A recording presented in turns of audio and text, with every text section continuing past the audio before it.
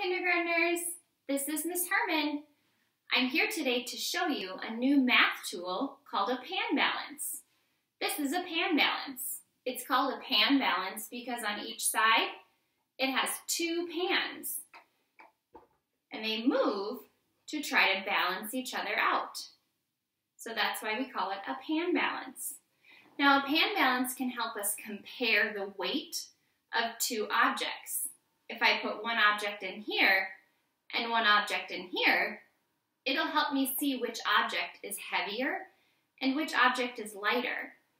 I'm going to try it with some of the objects that I have here. I'm going to start with this leopard. This is a cute little Beanie Baby leopard. Now if I put the leopard in one side of the pan balance, that side will go down because the leopard is heavier than air. So the leopard goes down, that means it's heavier.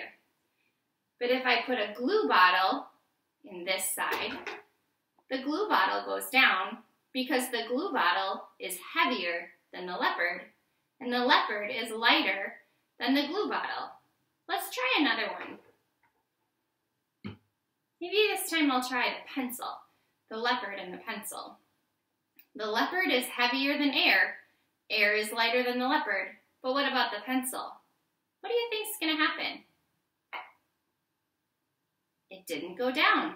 So that means the leopard is heavier than the pencil, and the pencil is lighter than the leopard. I wonder if I tried something different. What if I tried the marker and a tennis ball? What do you think is going to happen? Make a prediction. Which do you think is heavier, the marker or the tennis ball? Let's see. I'll put the marker in this side.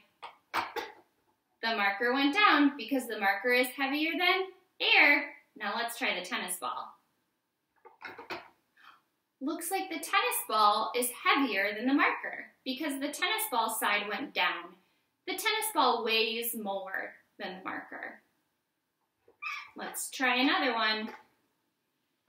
What if I tried scissors and this caterpillar? Make a prediction. What do you think is going to happen if I try scissors and the caterpillar? I'll put the scissors over here. We know it's going to go down because the scissors weigh more than air. Now let's see what happens when I put the caterpillar in. Ooh, they look almost even. It looks like maybe the scissors and the caterpillar are the same. They balanced each other out. What about if I add a glue stick? Maybe I'll put the glue stick in with the caterpillar. What do you think will happen? It went down, so we know that the glue stick and the caterpillar together are heavier than the scissors, and the scissors are lighter than the caterpillar and the glue stick together. Tomorrow you're going to do an activity on Seesaw where you're going to use a picture of a pan balance to show which items you think are heavier and lighter. Thanks for watching with me today. I hope you had fun learning about the pan balance.